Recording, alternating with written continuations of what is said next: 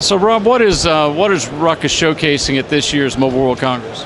There's a few things, Jeff. Probably one of the leading things that we're talking about is smart positioning technology. We've announced something called Spot, which is a cloud-based service which allows people to leverage the Ruckus Wi-Fi technology they may have already deployed to provide location technology, and we'll develop applications that will allow people to leverage that installed base.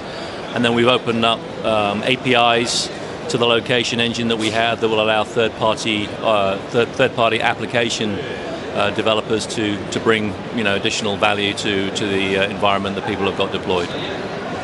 So I want to come back to that in just a minute, but what are some of the other key things that you're showcasing this week? So we have a technology called Smartcell Insight, which is really a big data analytics tool specific for Wi-Fi deployment. So most vendors of Wi-Fi technology will have some kind of management tool. Even for ours, you could go into our zone directors or our SCG and you can get data about what's going on the network.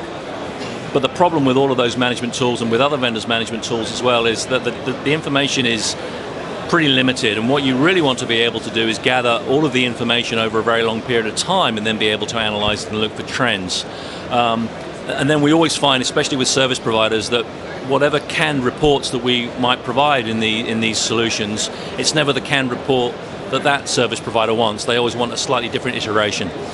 So what Smartcell Insight has allowed us to do is essentially capture every single piece of information that every controller and every access point produces over time, and we can gather multiple years worth of data, and then at any time the operator can go into the Smartcell Insight management tool, and there are a whole range of canned reports, but if you want to, you can just completely regard the canned reports and you can slice and dice the data any way that you want. So as long as the information resides, as long as the information has been gathered, and it resides there in the data pool, the data lake as we call it, of information, you can create whatever report you want. So it means after the event you can go back and decide you want to create a specific report, look for patterns, look for issues, and manage and profile your network like that.